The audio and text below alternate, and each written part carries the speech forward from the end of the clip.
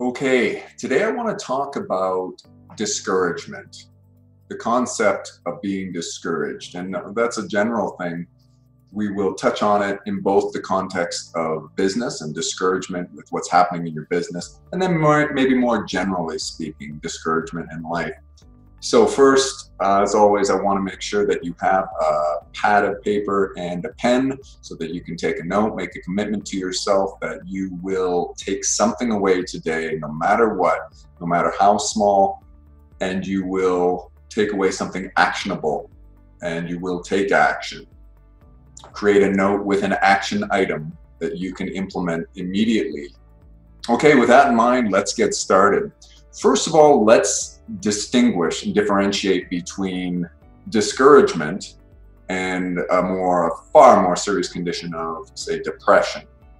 Now, we should never take lightly the concept of depression, and certainly if you're sort of perpetually discouraged and you're really struggling emotionally with the state of things in your life, you probably want to seek some professional help. And there are a number of things that you might want to look at as well. You've got lots of resources out there that may be able to guide you if you're sort of on the wrong trajectory with respect to your overall emotional state. So again, I want to differentiate. I'm not speaking about a clinical depression here. I'm not qualified to give you advice on that other than to advise you to seek some professional help.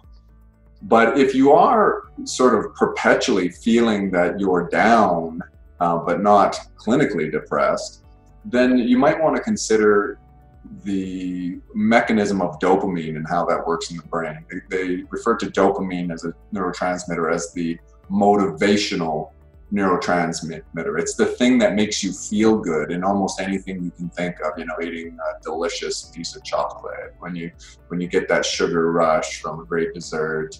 Of course, drugs, opiates and cocaine and heroin, everything that gives a sense of euphoria and a really pleasurable feeling, in fact, has a mechanism within the brain that releases dopamine. There's an area of the brain which is known as the reward center. I think it's the nucleus accumbens, and that's where dopamine has its main role. And there's a thing about dopamine. How you know if you are getting a dopamine response to something is if you want more of it. If you want more, you can never get enough. That's a good indicator that there's a dopamine. And dopamine is a very powerful and very important part of the human experience. It's not evil. It just can be, it can lead, if you abuse something, and especially in the case of addiction, if you abuse something where you are constantly seeking that dopamine hit, that rush, that pleasure experience, then it can lead to dependency and addiction. And so ask yourself, if there's so when you're feeling this emotional state that you're feeling down, are you sort of self-medicating in some way, whether it's food or a drug or alcohol or anything like that? And in whatever you're doing, are you doing it habitually, time and again, to get to try to bolster yourself? Because what happens is your brain will adjust, and the receptors in your brain, the dopamine receptors in your brain, will down-regulate, become less sensitive. And there's also another neurotransmitter. You can think of this one more as your contentedness or your happy neurotransmitter, and that's serotonin. That gives you a feeling of well-being, where things are good. You're just content. You're happy about life. And there's this inverse relationship between dopamine and serotonin. And the more dopamine that your body releases, it down-regulates serotonin. And so since you want contentedness and you want a feeling of well-being and happiness, you really want to be careful about the things in your life that release that dopamine and really control that. By the way, I used substances as examples, but it's also experiences. such as, well, of course, sex is the one that everybody will associate, you know, chocolate and sex. They both have an effect in the reward center of your brain and a dopamine release. But what about video games and other habit-forming type things like social media and that kind of thing? So if you find yourself just habitually wanting more and more, that's likely to be a dopamine response in the brain. And what I'd recommend to you is to try to taper down those things to a more healthy level. And depending on what we're talking about, there is a spectrum. You know, how benign is the thing? If it's not very harmful in your life, then maybe you don't have to treat it as serious. But there are some things that really can cause misery, and those are usually things that give you a great sense of not satisfaction, but pleasure, and you want more, especially if you start using terms like euphoria and that kind of stuff. You're going in the wrong direction. It kind of got off on the wrong start though in this video. I didn't want to focus too much on that. Instead, let's focus more on just regular discouragement. You know, sometimes you are justified in feeling discouraged within your life or in business as something that you're trying to accomplish. And so that's the first question I want to ask you is it justified? That's the self-analysis evaluation that you have to do, is ask yourself, is this discouragement justified? And in the context of business, we've talked before about performance analytics and looking at the metrics that you use to measure the success of your business. And the most obvious one might be profit. And then we said, well, let's go up a little bit higher on the financial statement, on the income statement, and look at sales. And then I said also maybe get a little bit more granular and look at performance metrics that lead to leads, that lead to more customer acquisition, and that lead to sales, which leads to profitability. So spend some time doing that if you haven't already, and make sure that the discouragement you're feeling is justified, because you can celebrate the small successes. You might find that you're getting a lot more web traffic, unique visitors on your website as an example. You're getting much more social media engagement. And upstream from profitability, upstream from sales, you're experiencing a lot of growth in your business that hasn't shown up yet. It hasn't manifest on the bottom line, but it will. You can have confidence that it will. If you check that out, if you spend the time to analyze that and you see that you are growing, then don't hit the panic button. Stay the course. Remember that you're probably on the right track, and it just is going to take some time for those things to play out. And that should deal a little bit with some of that discouragement. You know, it's about perspective, and you look at it and you go, oh, well, actually, I didn't realize I was feeling discouraged because I wasn't profitable, or my profit was stagnant, or whatever. And then you look at a different performance metric. Now, I'm not suggesting that you should look wherever you can to try to justify in your mind that you are successful. There might be some merit to doing that, to making yourself feel good, but you don't want to dilute yourself. You don't delude yourself want to delude yourself when you're on the wrong track. And so the first thing in this discussion that I want to guide you toward is a self-analysis. Is the discouragement justified?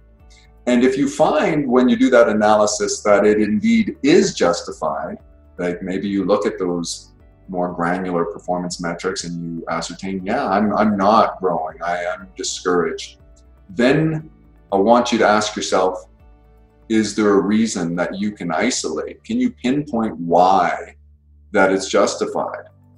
For example, perhaps you've been procrastinating on doing some things that you know you need to do. There are some things that in your plan that you've created for yourself that you know need to be implemented in order to logically acquire the success and the growth that you're planning for.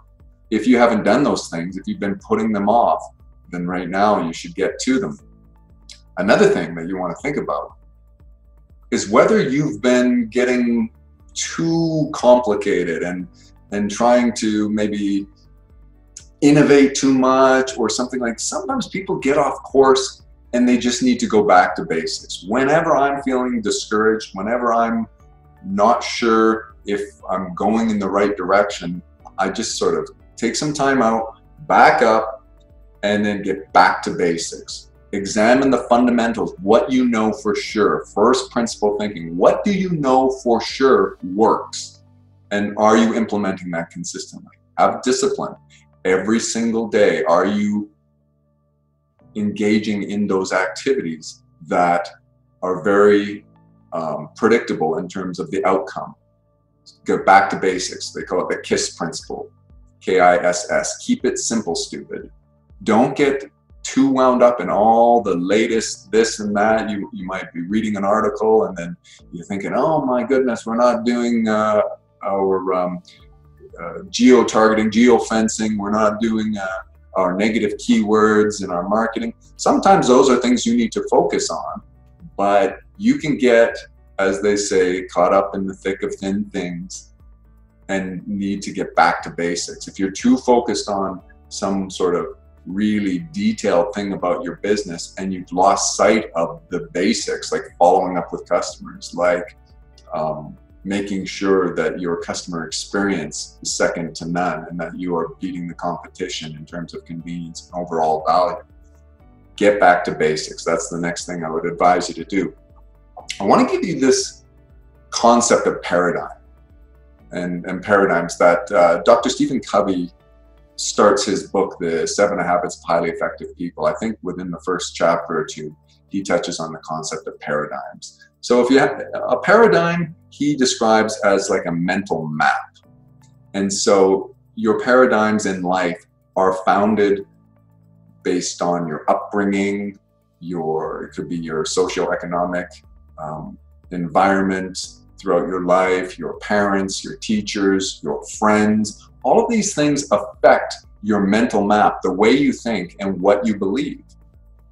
And he has a really good analogy that if you carry through this analogy of a mental map as a literal map, and he said, if you had, I forget the cities he uses, but let's use a map of New York, and someone placed you in the middle of Chicago and asked you to find a destination, a specific address, then he says, if you have the wrong map and the wrong paradigm, the wrong mental map, attitudes and behaviors do not matter if you have the wrong map.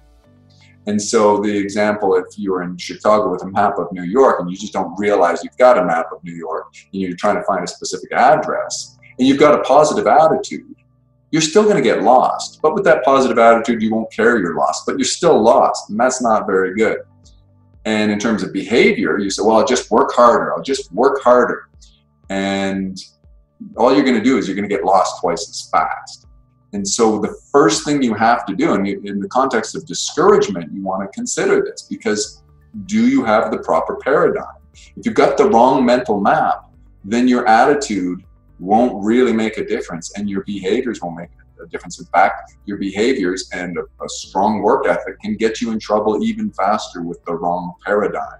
So once we switch out those maps, in the analogy, you're still in Chicago, now we give you a Chicago map, now your attitude and your behavior really matter. If you have the right paradigm, if you have the right map, then of course you might encounter obstacles on your way to your destination, but your positive attitude matters because you've got the right map, you know you're on the right path.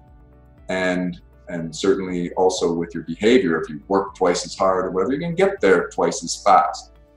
So let's keep that in mind when you're discouraged. Ask yourself if what you've been doing is not working, and it never has been working. If, again, back to first principles, what do you know for sure? If you don't know that what you're doing is a good plan, I want to start there. Start there and maybe adjust your paradigm. The way Ayn Rand talks about it in her book Atlas Shrugged and other literature and interviews, she talks about the fact that there is no such thing as contradictions. And she says, when you think you've encountered a contradiction, check your premises. You'll find that one of them is false. And Stephen Covey's way of wording that is that the symptom of an improper paradigm is a dilemma. So if you're experiencing dilemmas or apparent contradictions, that's a good bet that your premises are wrong or that your paradigm is incorrect, and you need to go back. And that can be really difficult to accept, because remember, these paradigms are founded in a lifetime of experience and belief, and you should always be learning. One that I always like to point to is the nutritional paradigm. Throughout, depending on how old a person is, they may have experienced 2 or 3 nutritional paradigms in their lifetime, but in the, I believe that it was more like the 80s, it became very popular for the notion to be the best way to eat was extremely low fat. And what happened with that paradigm is that companies that manufactured food products they realized that the flavor was diminished because of the removal of a bunch of fat, and they wanted to market that their products were low fat. So they just replaced that with a lot more sugar.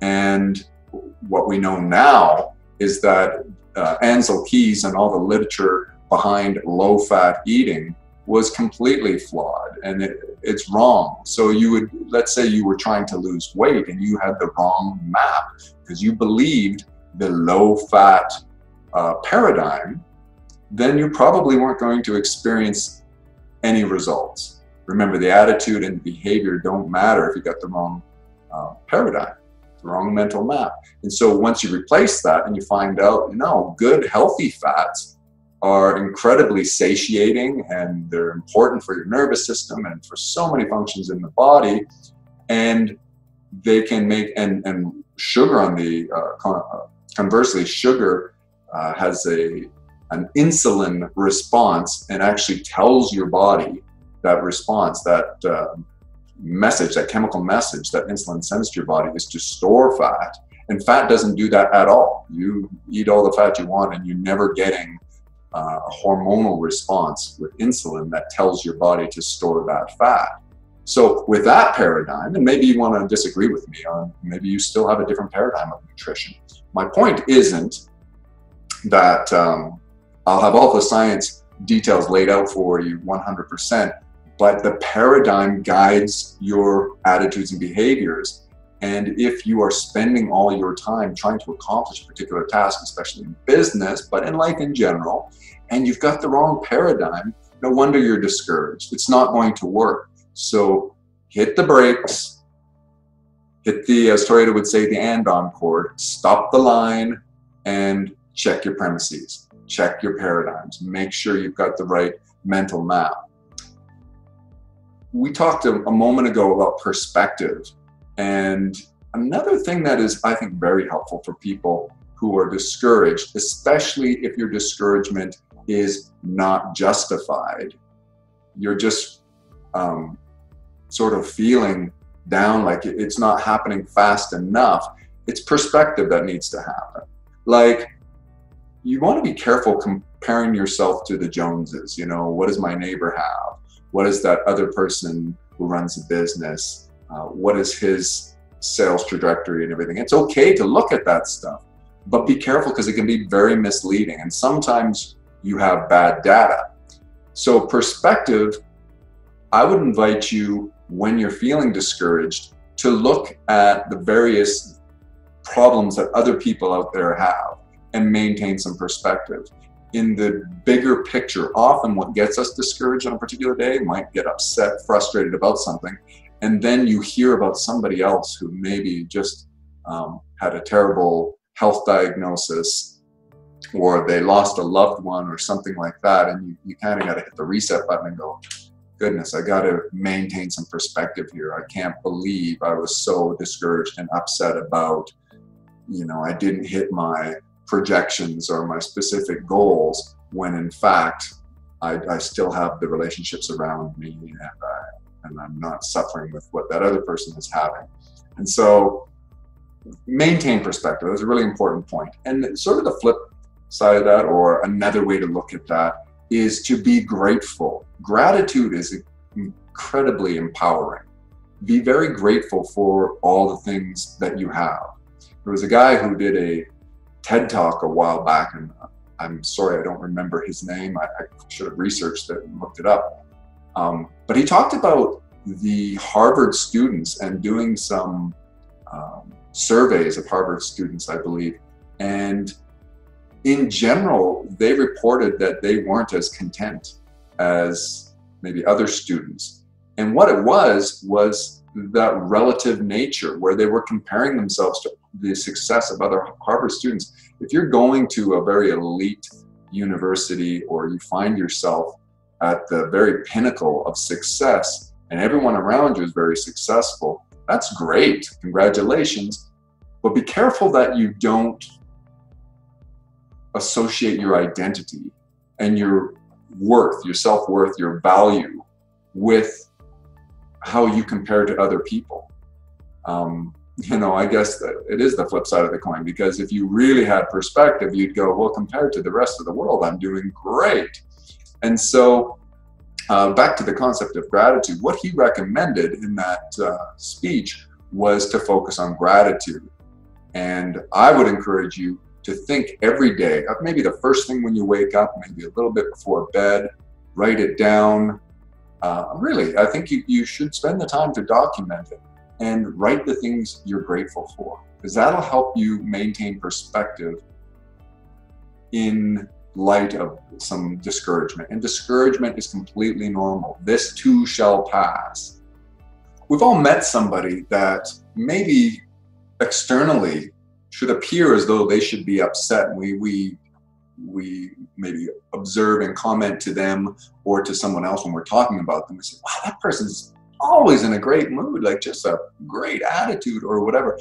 I submit to you that that person is probably grateful and focuses on gratitude, assuming that they are being transparent about their real feelings. If a person who you look at and it seems them, maybe they don't have a lot of money or whatever, maybe they're grounded in things that really matter, and your perspective is what other people think of you and how many luxury items you have. Those things get old pretty quickly. It's nice to have nice things, I get it, but do not tie your overall happiness and contentedness in life to whether you have all those things. Instead, focus on what you do have and be grateful for it. Doing that, somewhat ironically, will lead you to get more things. But you'll realize that the more things aren't what makes you happy. It's maybe the productivity, the sense of achievement that's going to make you more satisfied and happy, as opposed to the things that you accumulate. And lastly, what I'd like to talk about is the concept of motivation. Too many people mistakenly believe that action will follow motivation.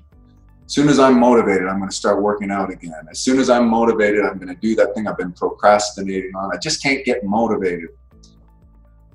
Too many people mistakenly believe that action follows motivation, when in fact the opposite is always true.